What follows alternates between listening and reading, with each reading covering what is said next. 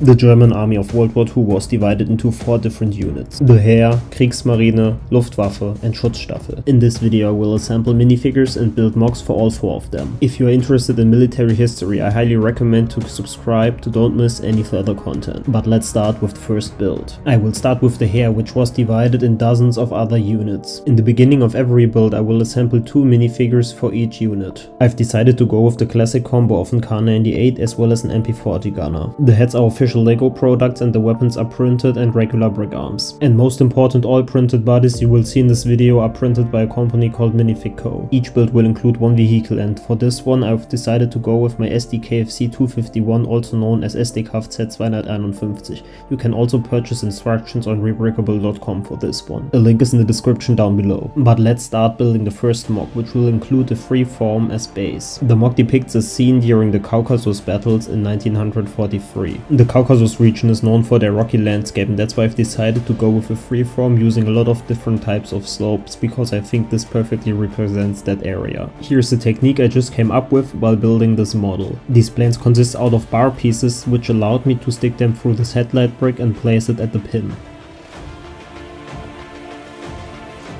Now I just had to connect the rest of the modules and the freeform was done. Now it's time to build the rest of the Moc where the SDKFC actually can stand. As you can see, I've started by building these filler bricks in the back. I've then continued building the landscape, and my main goal during that was to build several layers to achieve the most natural look as possible. I've also added a tiny rock for some extra color. In my opinion, the colors I've used, like the olive green, dark tan and dark bluish gray, perfectly works together for the Caucasus region.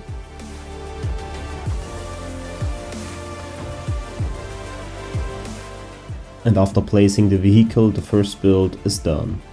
The build depicts members of the German 17. Armee looking for enemy positions.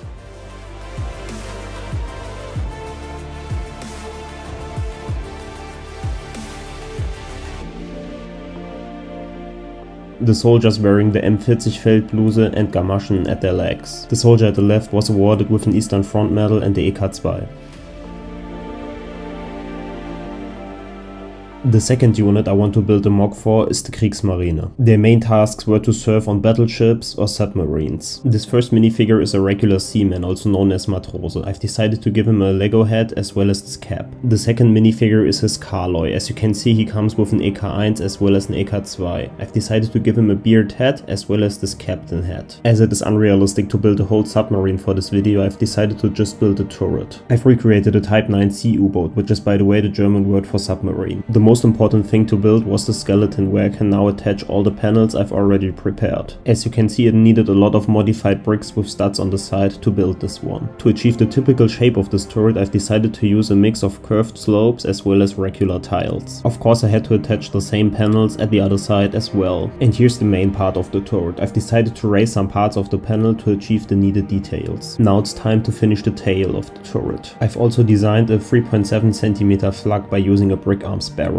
It is turnable and you can lift and depress the gun. Now I had to achieve the typical rounded shape of the turret by using these curved slopes. I've also managed to attach the handrail onto them. For the back I've decided to add this red flag, which of course is censored. After adding the front slope I just had to attach some antennas and the turret was done. Now I want to build a cool display for it where the U-boat just appears from undersea. After tiling off the surface where the U-boat will stand, it was time to design the whole ocean. I will use a combination of these 3 pieces to simulate water fountains, as you can see right here. I've also added our Karloy holding binoculars and looking for allied ships. I've started by attaching the fontaines at the front of the U-boat. I've stacked together the pieces in a random way to achieve the most natural look as possible. As all of this is pretty repetitive work, I've decided to continue with building the ocean. I've used a combination of 1x2 tiles in blue as well as 1x1 studs to achieve a most natural look of moving waves. The whole process was quite flimsy and took a lot of time, but you are lucky because I will speed up all the builds and you will see the final product in only 10 seconds.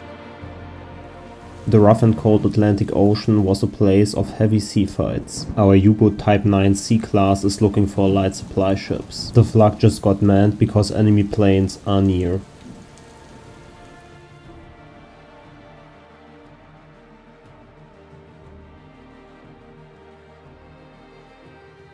And here's a closer look at both of our crew members.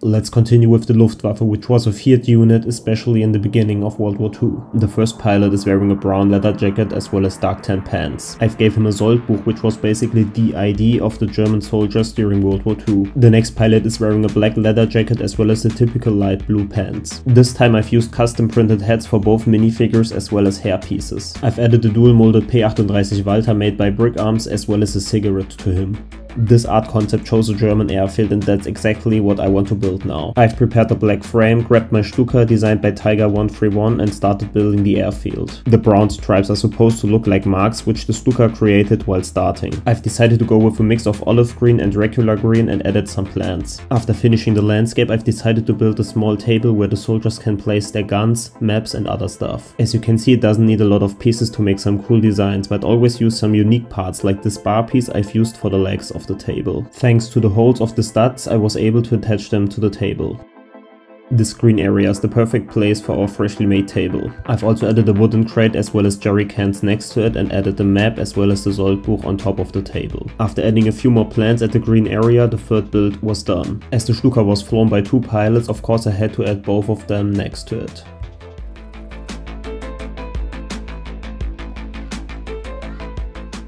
Both of them discussing their next operation, which will start very soon. And as usual, here again is a closer look at both minifigures.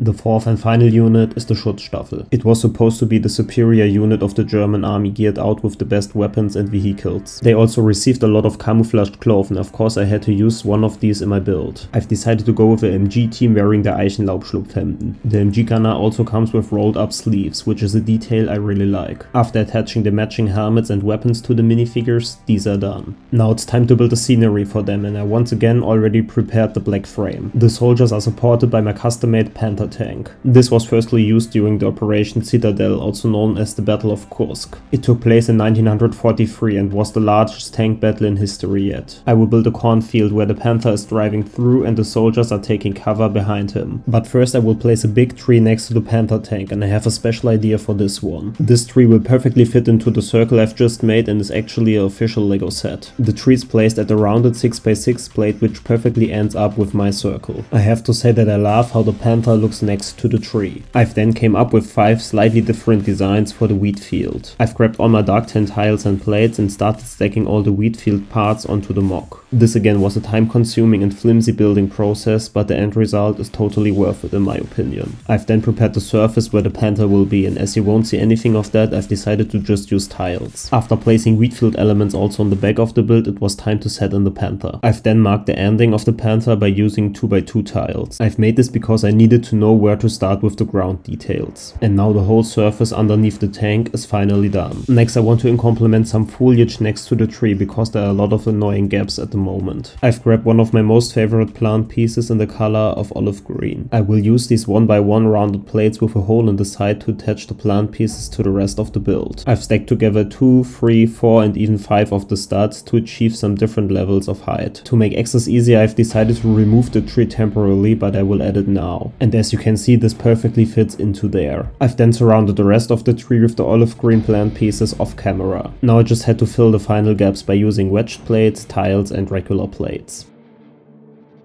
I've then placed the corn pieces I had left underneath the Panther because he just drove through that field. The build depicts a German Panther tank who just spotted 3 T-34 tanks and he is ready to attack them.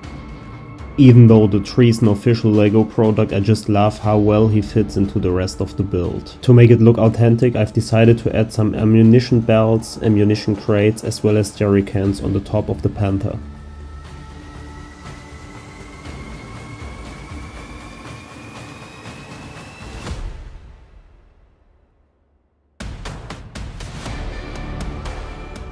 And here's a final look onto the last minifigures. Feel free to comment down below which of these 4 your personal favorite was. I for myself can't really choose one, but if I have to, I would say this is my most favorite one. Please let me know if you want to see more detailed videos of each of these units. Thanks for watching and don't forget to like and subscribe.